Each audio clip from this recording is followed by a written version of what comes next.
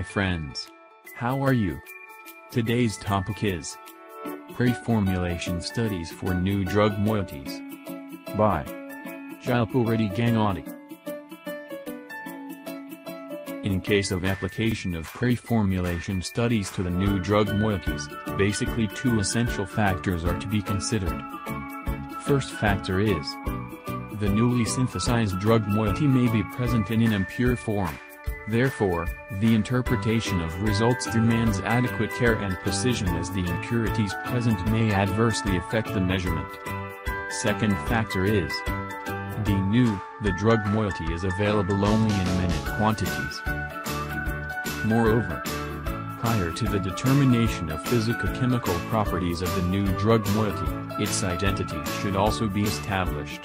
This is achieved by UV, IR and mass spectroscopy. Additionally, the general organoleptic characteristics such as color, odor, taste, appearance etc. are also determined. The next step is to determine the quantitative analytical method, which would be utilized for assay. Utility of preformulation studies.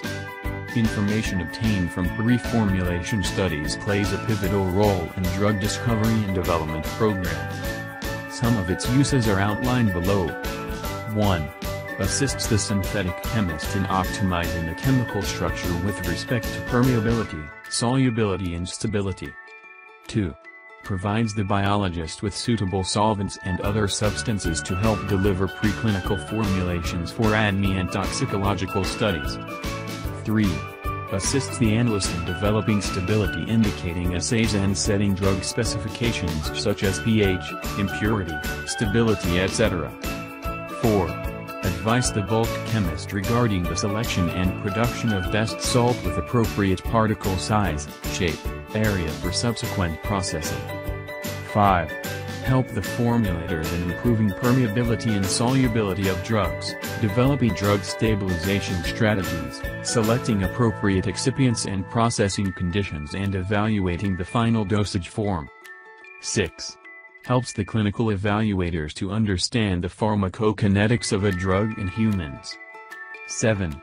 Helps in designing new drug delivery systems for an existing drug, thereby further improving its efficacy.